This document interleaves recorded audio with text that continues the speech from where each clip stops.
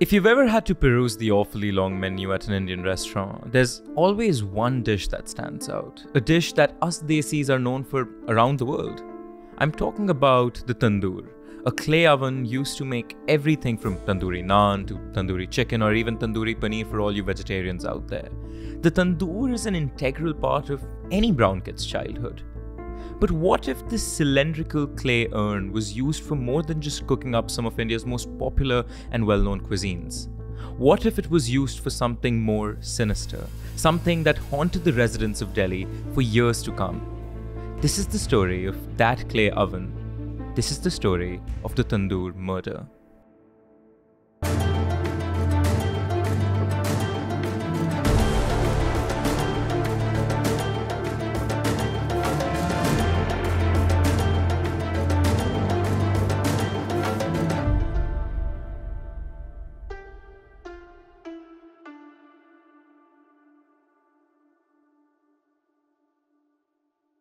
Hey everyone, I'm Aryaan. And I'm Aishwarya. And together we are the Desi Crime Podcast. This is where we tell stories of true crime that differ from the mainstream. Untold stories of Desi killers, Desi cases, and Desi crime. Aryaan, the case that you have for us today is one that I think we all know happened. We just don't know the details of this case. It's kind of an older case for a generation of people as old as us. Right, even I've heard whispers of this case growing up, but this case happened way before I was born. And it all begins in India's capital, Delhi.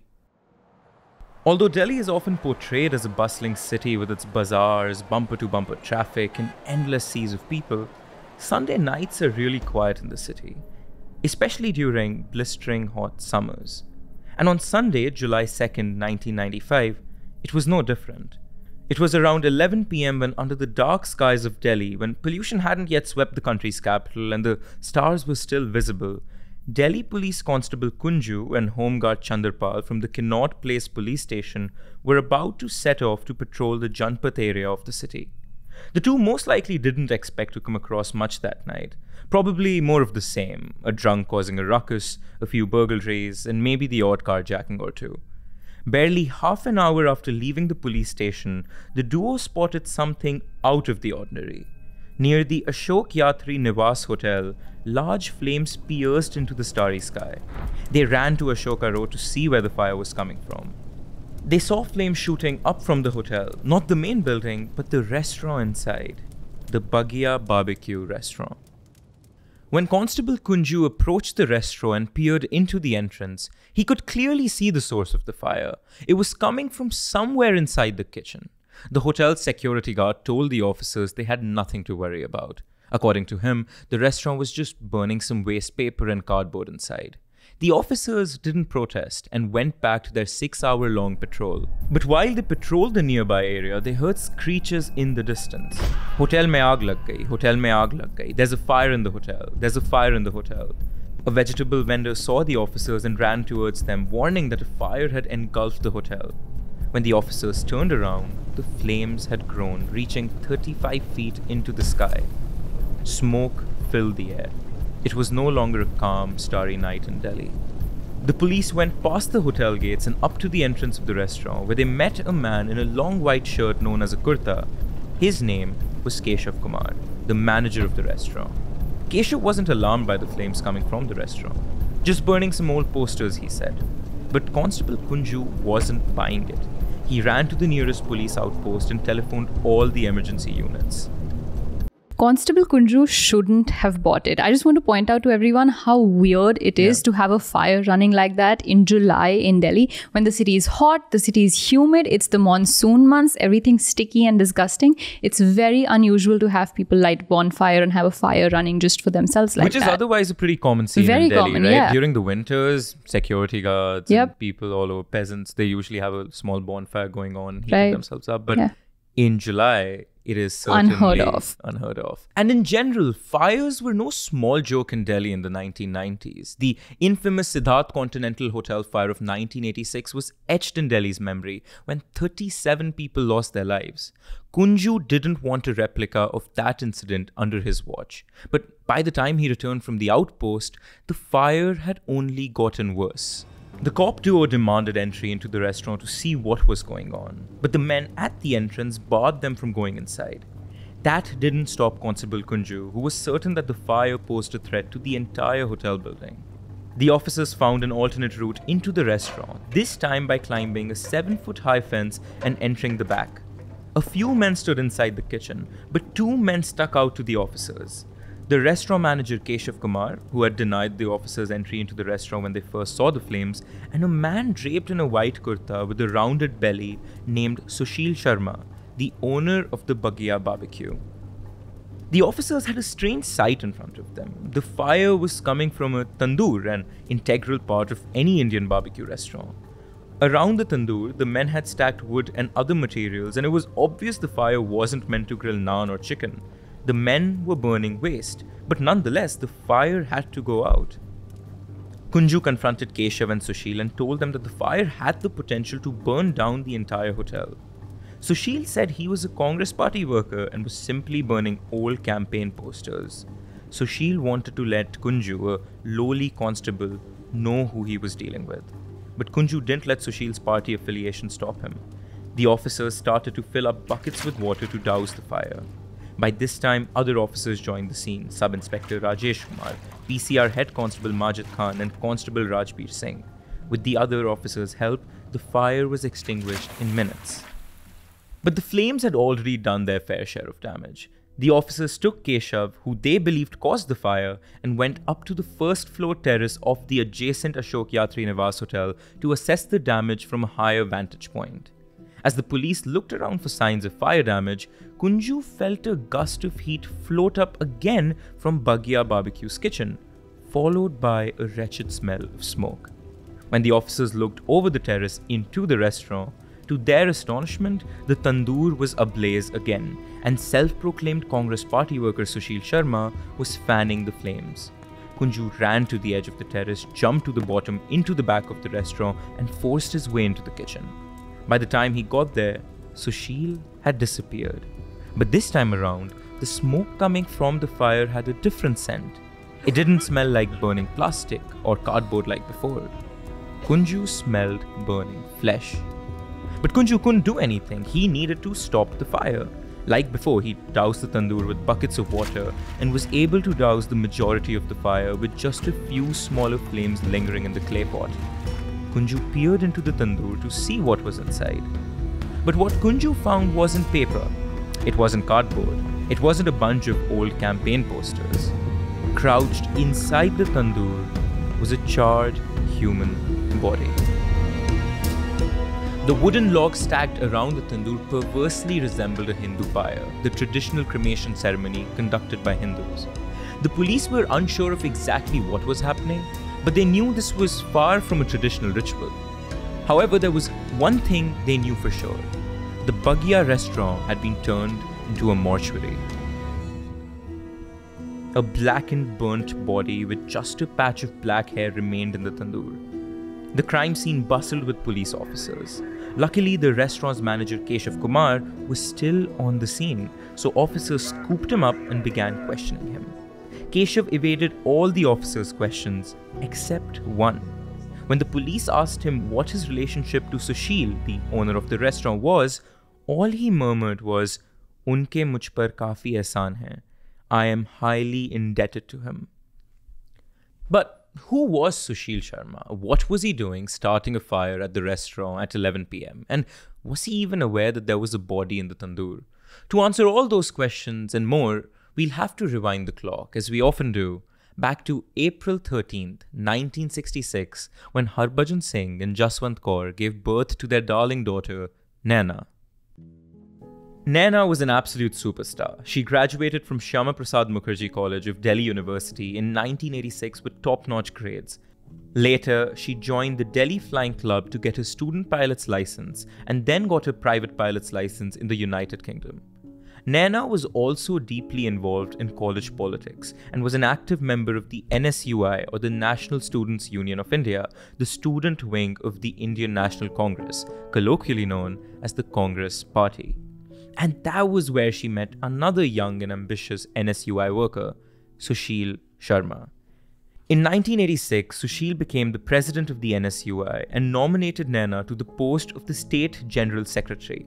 Sushil and Naina were ambitious and professional, both looking to make headways into their political careers. There was nothing romantic between the two, or at least it remained that way for a while. Naina was in love with someone else. His name was Matloob Karim, but he, a Muslim, and Naina, a Sikh, weren't compatible in society's eyes. Nevertheless, Matloob and Naina continued to nurture their relationship and even lived together for a time. It's unclear what or when it happened, but the relationship eventually fizzled out and Matloob married a woman from his community named Naz Gul.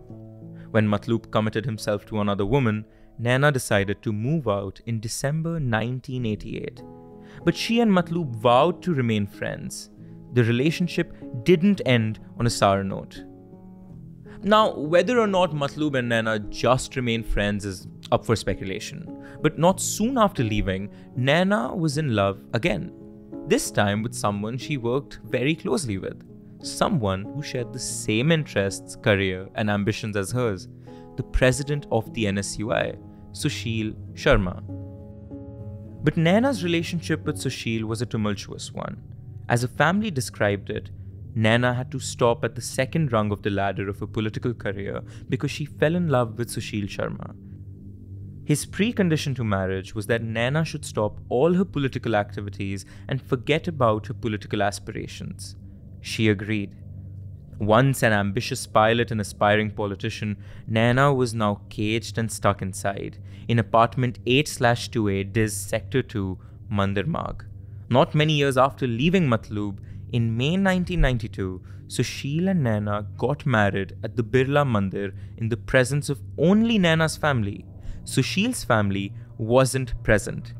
The marriage from the get-go was kept on the hush-hush. In reality, the marriage was unofficial, since no official documents were ever submitted to the state about the couple's union. But if there was love near the beginning of the relationship, it had most certainly dissipated. The once free-spirited Naina was now a caged bird, confined to the boundaries of a small Delhi apartment. Sushil had denied Naina from doing anything in politics, so she was limited to working at her own small boutique. But although the boutique became a successful business, it wasn't what she wanted to do. Sushil was also abusive towards Naina. Sushil, who was often drunk, beat Naina in the evenings when he returned from work. He didn't let other men come near her, nor did he allow her to talk to other men. The breaking point came when Naina discovered Sushil's affair with Ila Jhunjhunwala, a woman living in South Delhi. Sushil and Ila had a long-term relationship prior to his marriage with Naina, so after discovering the affair, Naina contacted Ila, who unsparingly revealed Sushil's womanizing ways and multiple affairs. Naina had had enough. But she didn't want to end things, the very opposite in fact. She wanted her and Sushil's relationship to be public. Naina was in pain, physically and emotionally. So she wrote in her diary, "Sushil, I know you hate me. You cannot accept me. So do not waste your time. Take care of yourself and forgive me. Leave me to my fate. We cannot continue like this because I cannot win your confidence even by killing myself. Take away whatever you have to. Don't misunderstand me. Do not let your life be spoiled. I know I do not deserve you. Leave me and make the best from your life. But do not say anything to my family. They are innocent. If you want, you can punish me." The last sentence in retrospect is haunting, for Sushil did punish her. In these tough times, Naina sought out her past lover and now friend, Matloob, for help. Sushil always suspected there was something between the pair and hated Matloob. Now, Aishwarya, what are your thoughts on Naina speaking to her ex-boyfriend about her now husband? I think exclusively having a conversation with someone you've dated in the past is not a big deal to me, but the contents matter. So I can see why having a conversation about your current partner with your ex can seem hurtful. Right. There is nothing intrinsically wrong about the act of speaking to your ex-partner, right, but I can see how it makes Sushil jealous depending on the contents of what they're talking about. Yeah, exactly. But none of this takes away from the fact that the context here is she is being domestically abused by Sushil and she has to vent out to somebody, and that might as well be her ex-partner. But whether or not it's understandable to me or you, it clearly wasn't understandable to Sushil, whose raging insecurity, alcoholism, and domestic abuse reached its peak 3 years into their marriage. It was July 2nd, 1995, and Delhi was hot and humid because of an incoming monsoon. It was around evening when Naina poured herself her favorite drink, a Bloody Mary. As she lay in the cool bedroom sipping on her cocktail, she imagined the beautiful future that awaited her. Away from her abusive husband and away from India, Naina had planned to retreat to Australia, where she had successfully enlisted to work. She called up her friend Matloob to ask whether he had an update on her visa, which he was supposed to pick up from a travel agent. Matloob said he hadn't picked up the visa yet, but would go in the next couple of days. At around 8:15 p.m., Sushil pulled up into their apartment building's parking lot. Naina blandly greeted him and offered him a drink. The pair sipped on the drinks without speaking. But as alcohol coursed through Sushil's bloodstream, insecurities rushed to the surface. He began doubting Naina, and as was routine, redialed the last phone number on the telephone when she wasn't looking. From the other side of the receiver came a man's deep voice. Hello. It was someone Sushil knew all too well. It was Matloob, Naina's ex-partner. That was all the evidence Sushil needed. He hung up the phone, stormed into the bedroom, and a screaming match ensued. What happened next is best described by Officer Maxwell Pereira, one of the lead investigators on this case. Quietly, he goes to the chest of drawers, opens one, takes out his revolver and inspects it, then loads it with 4 cartridges. In cold blood, without a second thought, he turns around and aims at Naina's head, firing 3 times at point-blank range. 2 of the bullets find their mark in Naina's head and neck. The 3rd bullet misses and hits the plywood by the air conditioner. Naina falls, bleeding profusely. She writhes in pain on the bed for a moment and is still. She dies almost instantaneously. Ravi Naina Sahni was shot in cold blood that night, but the demon in Sushil eventually faded and he gathered his wits about him. He didn't have time to mourn and lament his actions. He drank cool water to calm his nerves. The all-important question prodded at him: what he would do with her body. The most obvious answer for any amateur murderer was to throw her into a river or a lake. But that's tougher than it sounds. Nevertheless, he decided to dispose her body in the nearby Yamuna River. But Sushil didn't know what he was doing. He grabbed the bedsheet and wrapped Naina's body in it, and then wrapped it further with a plastic sheet used for dining tables. He tried to wipe Naina's blood off his clothes and the floor, but there was simply too much. He dragged the body all the way downstairs to the parking lot where his Maruti car was. He opened the trunk, stuffed the corpse awkwardly inside, only to realize his white kurta pajama was drenched in blood. He ran back up to the apartment to change clothes before running back down to his car and driving off towards the Yamuna at around 9:30 p.m. By the time Sushil reached the ITO bridge that spanned across the Yamuna River, he realized just how impractical the plan was.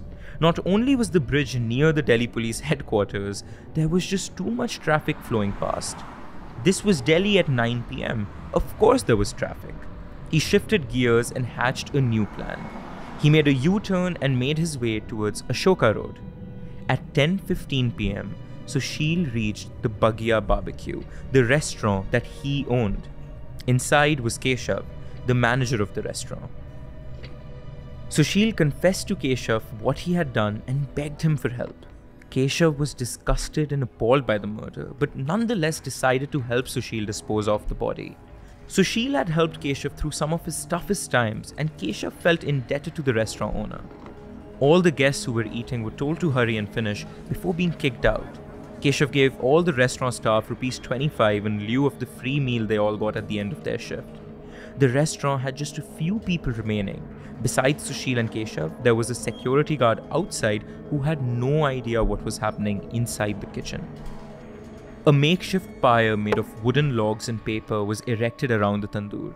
Naina's lifeless body, wrapped inside the plastic bag, was placed over the tandoor, and more wood was piled on top. Before they set Naina's corpse ablaze, they looked around for ghee or clarified butter used in traditional Indian cuisine. Somehow, the barbecue restaurant didn't have any ghee, so Sushil sent Keshav to go and buy more nearby. The pair used 4 slabs of Amul butter to burn Naina's body.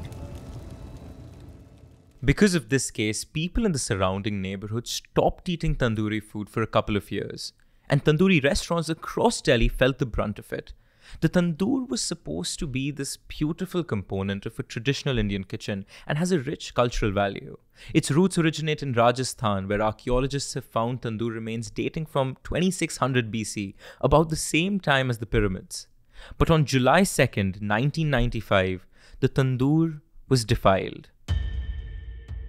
While burning his wife's body, Sushil kept repeating, "Ye maine kya kar diya? Ye mujhse kya ho gaya? What have I done? How could I have done this?" It was perhaps a tad too late to regret his decision, and his attempts to cover up the murder ended up being completely futile when around 11 p.m., Constable Kunju was patrolling the streets. The investigation unfolded at a rapid pace once Naina's body was identified by her parents. Sushil was being hunted, and he was on the run, trying to use his political connections to help him move from city to city. It was in Bangalore when Sushil was taken into police custody. Pleading innocent, he had no chance of getting off easy. The investigation was fairly simple. From witness testimony to DNA evidence, too much was stacked against him and his lawyers. On November 7, 2003, Sushil was sentenced to death by the trial court. His death sentence was affirmed by the High Court on February 19, 2007, declaring that his crime was an act of extreme depravity that shook the conscience of the society. However, his sentence was later reduced to life in prison. And you know what, Aishwarya? On December 21st, 2018, Sushil was actually released from jail for serving his life sentence. And this is what the bench had to say.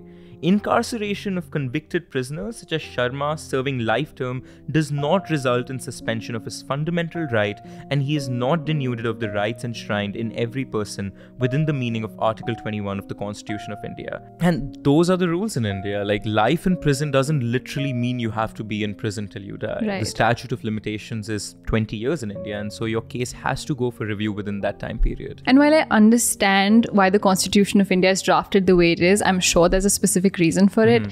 At the end of the day, it just sucks that a man like that is out and about and free. So Sushil had been in prison for 23 years, and as heinous as his crime was, he came to accept his mistake. According to him, he regretted every moment of the murder. In prison, he actually became a devout Hindu, seeking solace and forgiveness in religion. Now, forgiving him is not up to me, but when he left jail, this is what he had to say for himself. "I am the only son. The last few years inside prison were the most difficult ones for me. My parents had to be hospitalized and were keeping unwell. There was no one to take care of them. I do not know what I will do apart from being there for my parents. I'm starting a new life today. I have to first perform my duty as a son. I've spent over 20 years in prison. If I can be of any help to Tihar, I would be happy to help the jail administration. I have no complaints against anyone.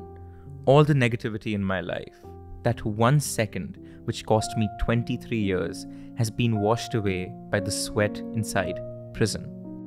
Whether or not you believe Sushil deserves a second chance at life, Naina will never get that chance. This story is about more than just a defiled, culturally significant cooking pot. It's about how a split-second decision can lead to a lifetime of regret.